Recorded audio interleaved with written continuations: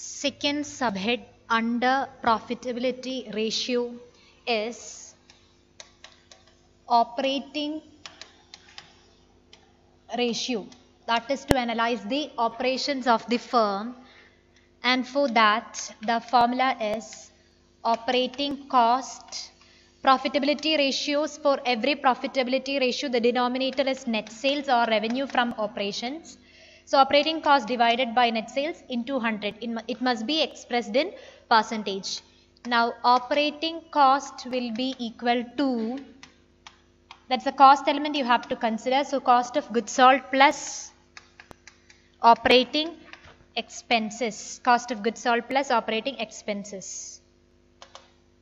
Okay, now cost of goods sold formula we have studied already, net sales minus GP, or you have to do opening inventory plus plus net purchase plus direct expense minus closing inventory. Then operating expenses means expenses which are related to your operations. Expenses which are related to your operations, though it can be indirectly also. So mainly it is indirect expense which is related to your operations, like office expenses, administrative expenses,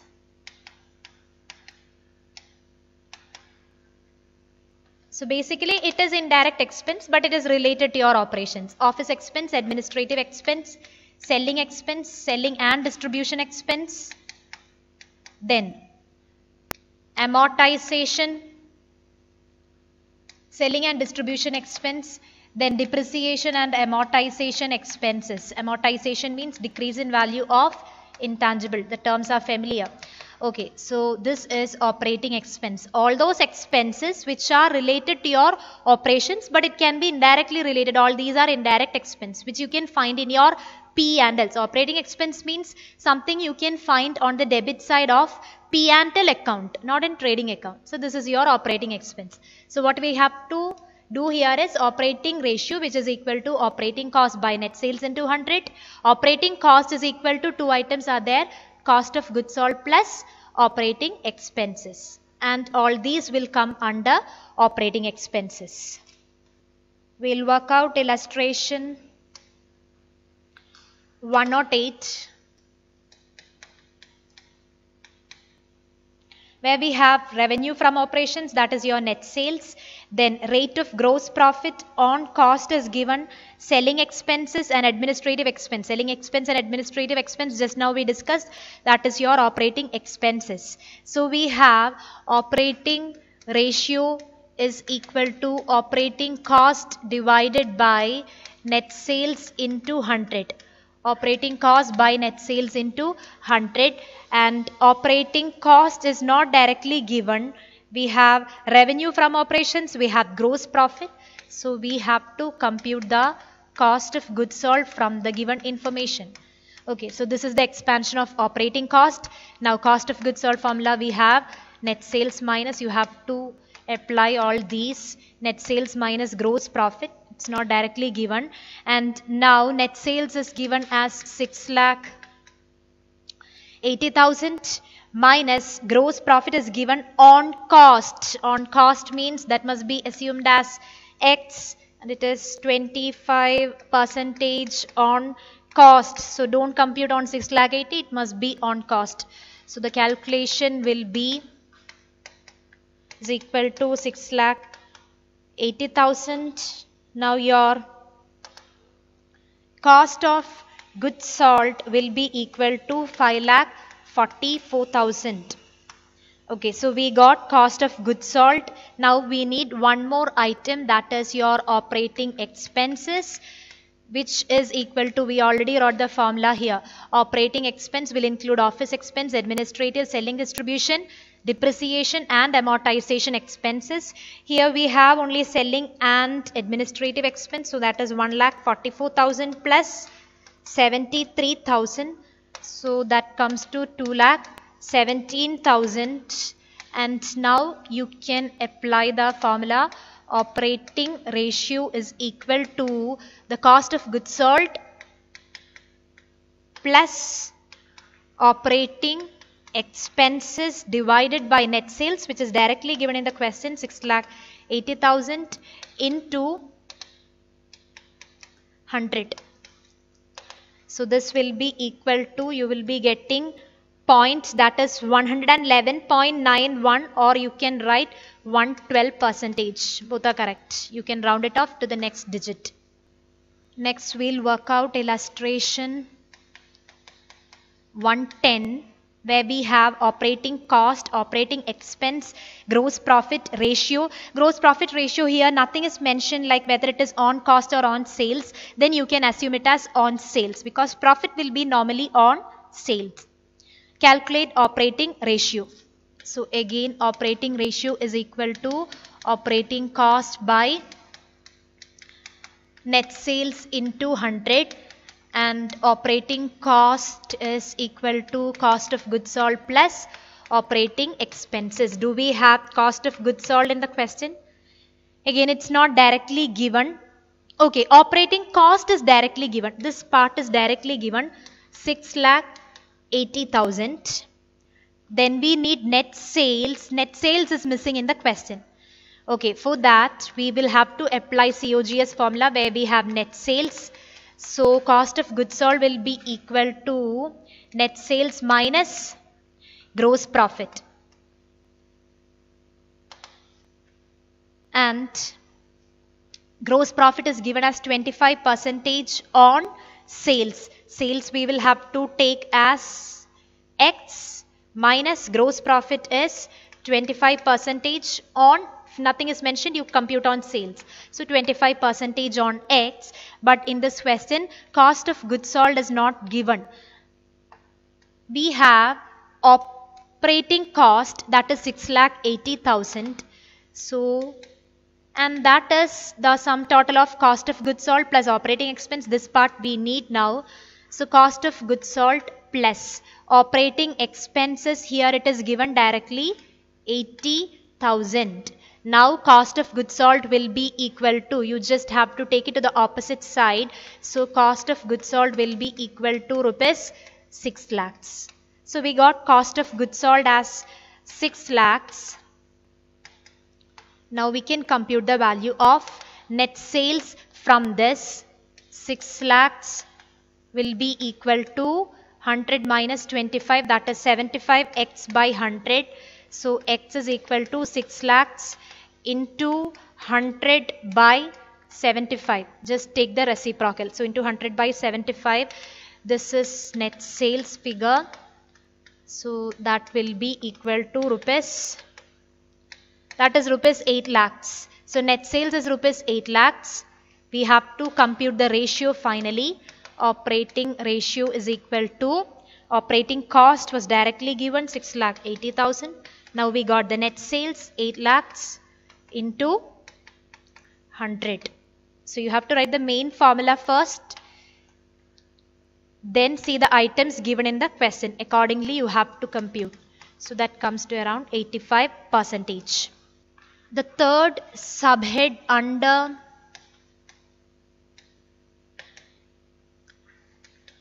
profitability ratio is operating profit ratio. The second one was, don't get confused between these two, the second one is operating ratio. This is operating profit ratio. One is analyzing the cost element, here it is analyzing the profit element. Okay, before going into the formula, just see the P&L format that you learned in 11th standard. You have all expenses here on the debit side, and you have all incomes here on the credit side. And we know that P&L would be started with the gross profit which we are taking from trading. And if you add all incomes less all expenses, finally you will get something called as net profit. Add all income less all expense, the answer is net profit with gross profit while you do. Now in between gross profit and net profit there is something called as operating profit, which we haven't discussed. That is what we need in this ratio. Okay, so there is something called as operating profit. How will you get operating profit? With gross profit, you have to add incomes, but just take operating incomes. And then you have to less expense, but just take operating expense. We saw the examples of operating expense. Then what can be non-operating, which is not related to your operations, but it is an expense for you, like loss on sale of fixed assets, or the interest you have to pay, or the dividend you have to pay. All these are expense but not related to your operation. So that is called non-operating expenses. Similarly, what can be non-operating incomes? Gain on sale of fixed asset, the interest you received, the dividend you received, all these are non-operating incomes. So what are we discussing now? How to get the operating profit. What's the formula? It is from this P&L. You have to derive from the formula. Derive the formula, that is gross profit plus operating incomes minus operating expense. What you get is operating profit. Then how will you get the next item, that is net profit? With operating profit you have to add all non-operating incomes less all non-operating expense, that is all non-operating incomes will be here. Say last year we didn't categorize it as operating and non-operating. So now we have to do like this just to derive the operating profit formula. So don't get confused. What we are doing is operating profit. With that you have to add all non-operating items. Just add back non-operating incomes less non-operating expense. Finally your answer will be net profit. So in between gross profit and net profit there is something called as operating profit. With gross profit add operating income less operating expense. What you get is operating profit. With operating profit you add all non-operating incomes less all non-operating expense. What you get is net profit. So add, basically what we are doing is adding all incomes, deducting all expense, we will get the profit. Okay, now moving into this formula, operating profit ratio, that is operating profit by net sales into 100, and we saw how to get the operating profit. If gross profit is given in the question, operating profit will be equal to gross profit plus operating incomes minus operating expense. Just take operating items. If you add all incomes and less all expenses, finally what we get will be net profit. The final answer will be net profit. If you just take operating incomes and less operating expense, the answer will be operating profit. We'll work out illustration 115.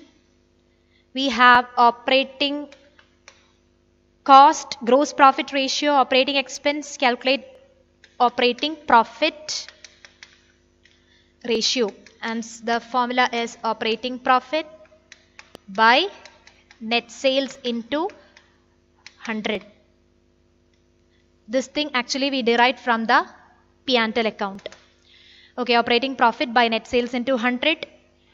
We have we'll work out illustration 113. Okay, where we have net sales, cost of goods sold, so directly you can take gross profit from that. Then wages, office administrative, selling expense, interest on loan. It is an expense but it is non-operating. Then income which you received from investment, that I discussed, that's the interest you received, that is your non-operating incomes. Then loss by theft is given, that is again an expense but it is non-operating. Okay, so we have to get operating profit and net sales. Net sales is given 47,99,600, that's directly given. We have to get the operating profit, and operating profit formula is this: gross profit, add all operating incomes less all operating expense. But this gross profit, the starting item itself is missing in the question. So we have to compute the gross profit first, and we have this formula, cost of goods sold. Everywhere you are using the same thing. Net sales minus gross profit. And cost of goods sold is directly given 24,40,200. The figures are lengthy here. Net sales is equal to 47,99,000. Do calculations carefully. Minus what we need is gross profit. So taking this to the opposite side, okay, gross profit will be now equal to 23,59,400. So we got gross profit, we have to get the operating profit. So add all operating incomes. Here do we have any operating income? Income from investment is not related to your operation. Investment is not your operation. Your operation is buying and selling of goods. So income from investment is non-operating income. So you must know the difference between operating and non-operating items. So gross profit, we don't have any operating income, so you just deduct operating expense. Here wages is given.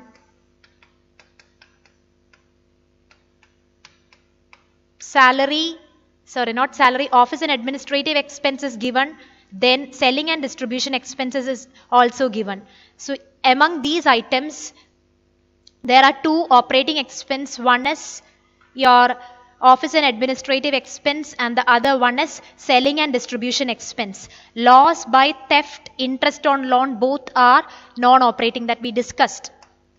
So these two are operating expense which you have to deduct. And there is something called as wages also. But wages is something that comes in your trading account. When you computed this gross profit, already wages have been included. Again, don't go and add that amount. Wages is something that comes in your trading. So already wages amount have been adjusted in this figure, in this gross profit. Again, no need to take. You just have to deduct these operating, office administration and selling and distribution. Now your operating profit will be equal to 16,57,800. So that is your operating profit. Finally, the ratio will be 16,57,800 divided by the net sales directly given in the question into 100. So that is equal to 34.54. Again, you are getting decimal point.